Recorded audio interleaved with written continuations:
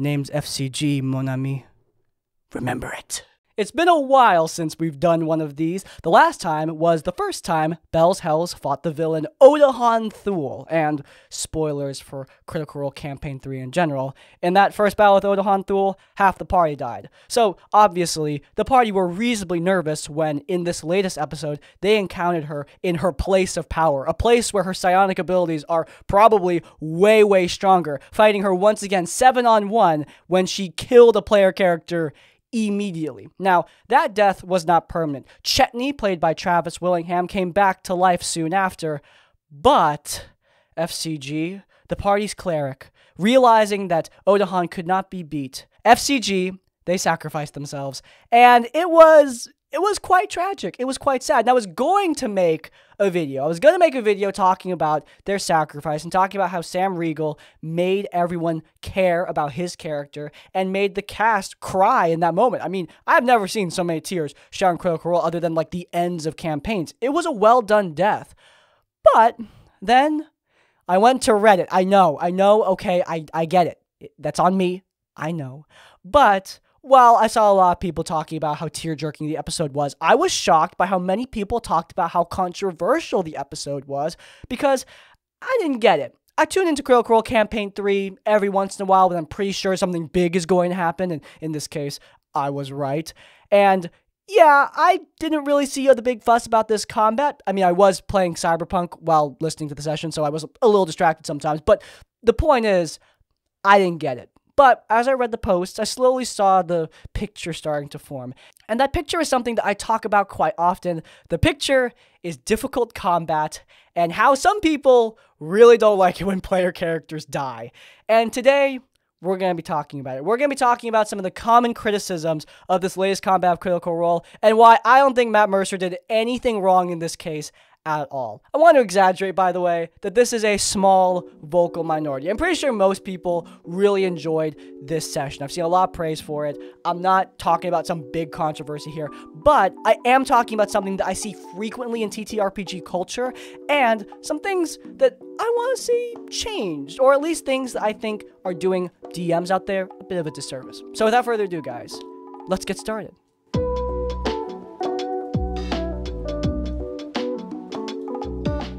Okay, so for those of you not in the clear here, let's establish what the heck is happening in this fight.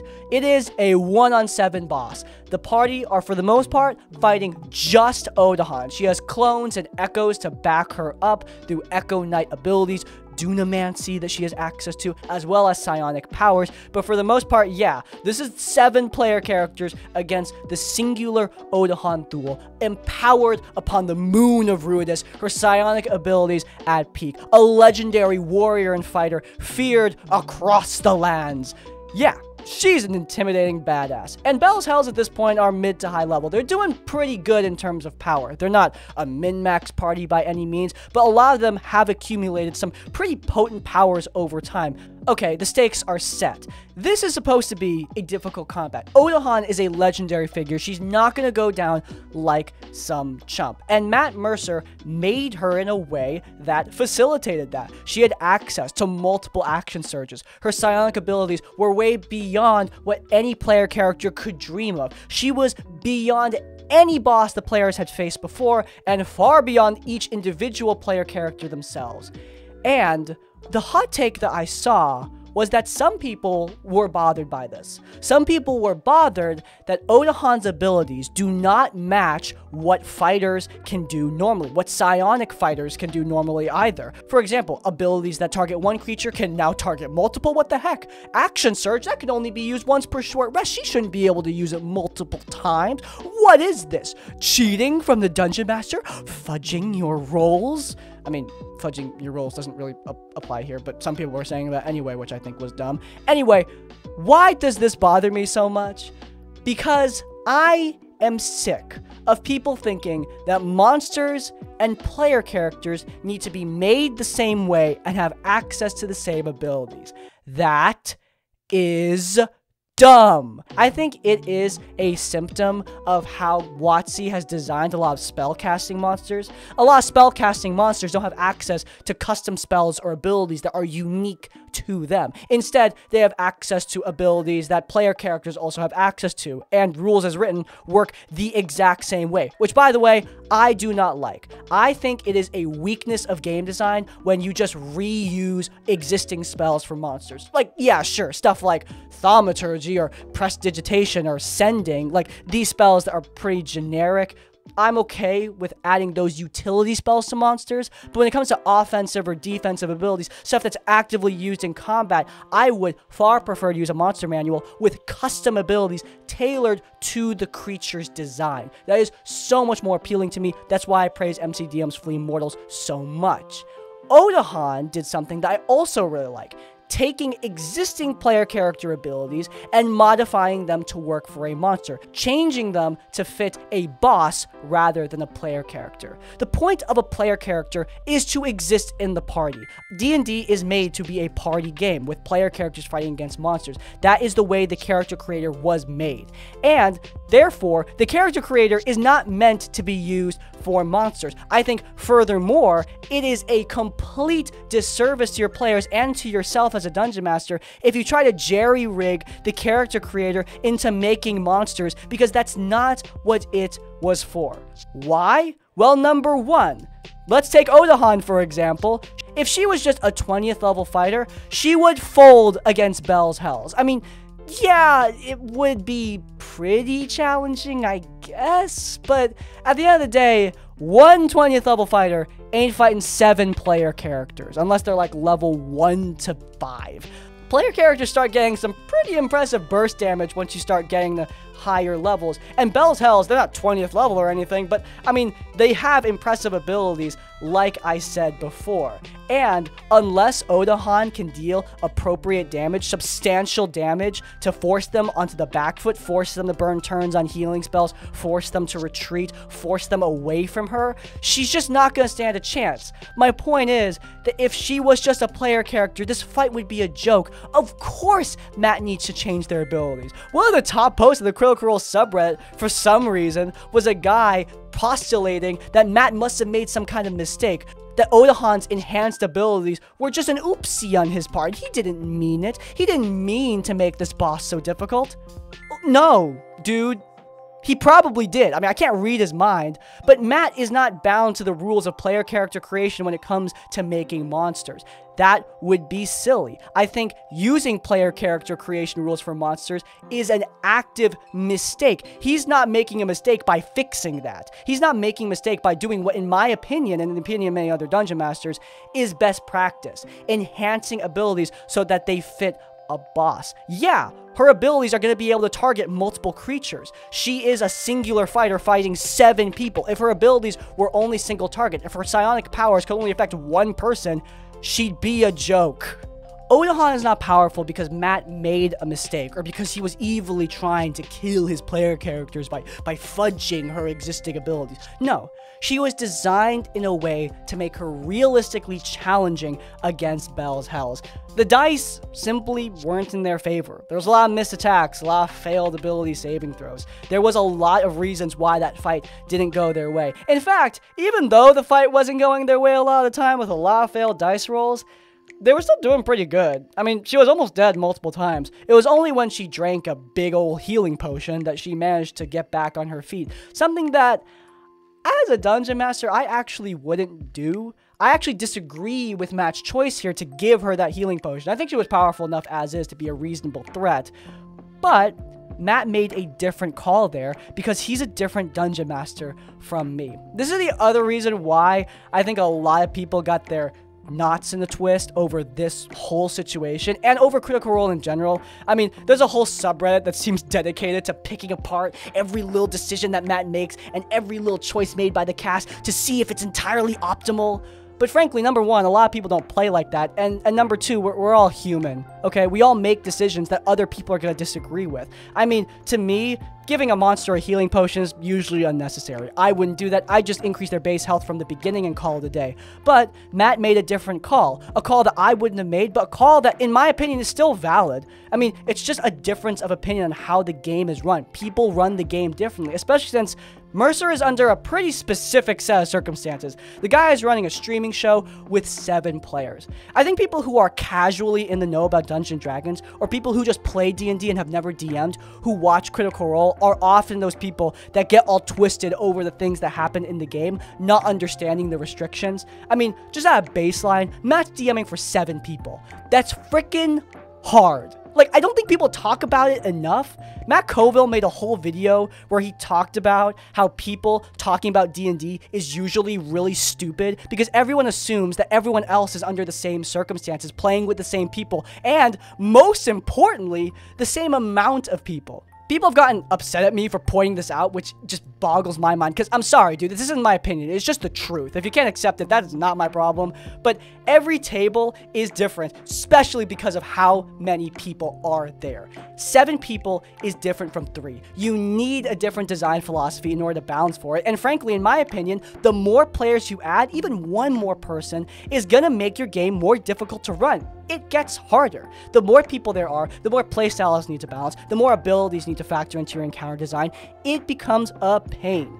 And the fact that Matt has done this for however many years Critical Role has been going at this point. What was it? Where are we at? Like over 7? Matt here was trying to make a combat that is kind of overtuned. I mean, Odahan is supposed to be the deadly threat. I mean, okay, Ludinus is the deadly threat, but Odahan is, you know, the other deadly threat. She's this legendary warrior that is supposed to be unparalleled. She shouldn't go down like a chump. It should be a hard fight. I think that's why he gave her that healing potion. That's why he had that in her inventory, because he knew that, yeah, this is one person fighting 7 player characters. The potion is basically mandatory in order to make sure that she has an appropriate amount of hit points to fight them. The point that I'm trying to get at is when you're balancing around 7 people, you need to make a lot of decisions to make the combats thrilling and interesting, especially since Matt's got a camera in front of him. He needs to make this thrilling for the audience too.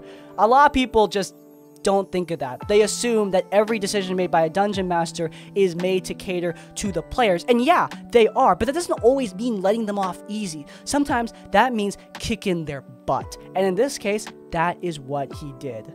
So now, let's talk about the other reason people are upset.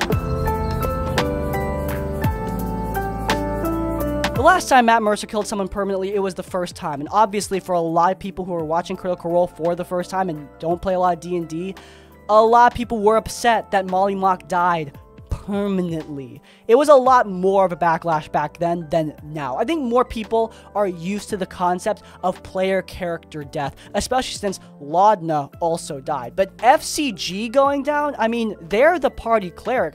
They're the person with Revivify. And while, yeah, Fern also has Revivify, unfortunately, FCG sacrifice in this case left them unable to be brought back. And yeah, that's tragic. But I also think that's good. We often talk about how DMs and players need to play ball with each other. How players need to sort of suspend disbelief sometimes, or maybe just kind of follow the DM's lead a little bit when they're getting into an adventure. It's that whole thing I talk about. You can't play Curse of Strahd if you don't go to Barovia, that kind of thing. The players need to play ball with the DM. But it works the other way around. DM also needs to play ball with the players. Some people were asking why FCG Sacrifice actually killed Odahan. It shouldn't have, from a math standpoint, which I actually think is dubious. I looked at some of the math that people were doing online. I did the math myself, and it checks out as long as Odahan doesn't have resistance to FCG's explosion, at least to my estimation. Again, we don't pay the math budget here at Crispy's Tavern. I could have done things very wrong. But my point is that if I'm right, and FCG Sacrifice only works if Matt takes out the resistance Odahan has to damage, I still think it actually is a well-made choice. Matt was playing ball with FCG. I mean, his core is freaking overloaded. He turned himself into a nuclear bomb. Odahan has damage resistances, but like, this is a pretty particular situation where I think those resistances may be overridden. I mean, there are plenty of monsters I throw at my players that override their damage resistances. Why not this? if Matt was fudging or making a decision last minute just to save the party, I mean, what other situation are you going to do that? I mean, the Dungeon Master's Guide itself talks about fudging as a reasonable option. And if you're going to fudge anywhere in your campaign, it's in a situation like this. A situation where people are literally crying over a player character's death. Invalidating that, I think, would have been an irresponsible choice, or at least a missed opportunity. I'm not saying that having a tragic, pointless sacrifice is bad for D&D games. I mean, hey, maybe that's a plot point you're interested in. But Matt's decision here is also a good one. Pretending it's a bad one just to keep the sanctity of the game balance and making sure everything and all the numbers check out would be ridiculous. This sacrifice was well done. Sam Riegel made an epic decision that made the story so much more impactful. And invalidating that, sure, the tragedy could have been interesting, but is it the only decision that's valid? Hell no! Matt Mercer's decision here was a great one, and played ball with a player character death. Yeah, player character death is touchy, but I don't think it should be this touchy. When a death is well done, I think we should acknowledge when it is well done. And if anything, I think a lot of us should envy it. Of course, a lot of people, most people, like this moment. I saw countless posts weeping the death of FCG. I mean, Twitter was mourning their loss for so long. I think they still are at this point. And good. I think that's good. But I do think that vocal minority also matters, because it is something that affects D&D games. DMs are afraid of killing player characters. I mean, I'm afraid of killing player characters. I think that's a big reason why it often doesn't happen. And I think that in a lot of games that fits, but if you're playing a game where you tell your players, like, hey, player character death is possible, make it actually possible. Even when we clarify that, there's some fear there because of that vocal minority, because of how many people get upset at moments like this one. I think it discourages DMs. It discourages DMs from having difficult combats in the first frickin' place. I see it constantly, and I don't like that. I hope that this combat, this epic moment, and the love that erupted from it can overcome the whingers out there and encourage DMs to try a more difficult and tense playstyle, to try a style where consequences are permanent, where death is possible, and where the best choices come with heavy consequences. I love moments like this. I love tragedy. I love drama and trauma. And obviously, if you don't want that in your game, that's cool. But if you do, I hope this encourages you not to be afraid of traumatizing your players, as long as they're cool with it as well. Alright, and that's a wrap. I hope I've left enough room that we can do a sequel to this video talking about why FCG works as a character and why so many people cared about them, even though for a time they were actually pretty controversial. But in any case, until that next video, if you guys enjoyed this one, please do leave a like. If you want to see more of our content, then you can check out our RPG Horror Story series, where we talk about actual bad things in Dungeons & Dragons. It's linked in the cards. And while you're there, subscribe to Crispy's Tavern to get more of our content as it comes out. And finally, if you want to leave your own tips or thoughts, go down in the comments down below. If you can't think of a comment, leave the comment smiley day to let me know you made it to the end of the video. In essence, like, comment, subscribe. We'll see you all next time. Farewell. But because she...